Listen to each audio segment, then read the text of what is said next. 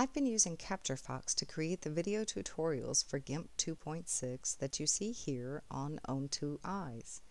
If you would like to create your own video tutorials using CaptureFox, I will show you how to get CaptureFox. First, you need the Firefox browser, which you can get for free online. Next, open your Firefox browser and type CaptureFox into your search engine. Look for the link that says CaptureFox Firefox Add-ons, and this link will take you to the Mozilla Firefox Add-ons page where you can download and install CaptureFox. This page will also give you information about the developer and their homepage, links to Google Groups and other support links in case you have other questions or comments, and you can find reviews from other people who just adore this little feature. To install it, just click on Add to Firefox, and when the pop-up appears, click Install. Once it's installed, it will tell you that it needs to restart the web browser in order to add it, so let it do that.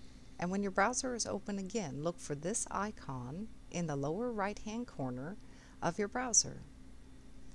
Now, in order to create videos using CaptureFox, all you have to do is left-click on this icon, and this pop-up will appear with the only 3 settings you need to create a video. You can choose the capture area as whole screen or just the Firefox window, the video quality of low, moderate, or high, and whether or not you want to record your own voice. Once you've made your selections, click Start Capturing and create your video. When you're finished recording, left-click on the icon again in this lower right-hand corner of your browser, and this pop-up will appear, letting you know that you have successfully created your video and asking you what you'd like to do now. You can save the video to a folder, open the video in your media player. If you don't like it, forget it and start again, or click Cancel. Now don't worry, you can view your video before you decide whether you want to save it or forget it. This pop-up will stay right where it is until you dismiss it by clicking Cancel.